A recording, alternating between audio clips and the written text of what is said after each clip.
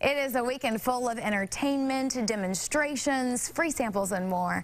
The Live Well Expo opens at 10 this morning at the Overland Park Convention Center. And Lisa Benson is live this morning with a preview of what you can expect to see.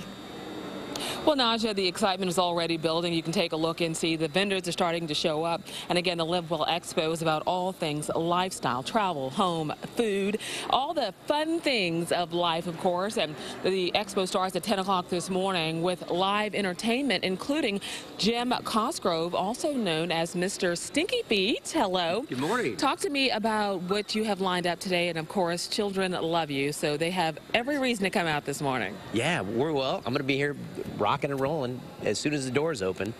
And we always put on an interactive show. We get the kids up as well as the parents, and it's always a good time. And then a little bit later on, our good friends, the Sugar Free All-Stars, are going to be playing. They're here from Oklahoma City, and they're a rockin' funk, kind of kid funk band. Yeah. And I know you've been doing this for upwards of 14 years. Tell me what you enjoy most about performing for young people. You know, what I love most about kids is their honesty.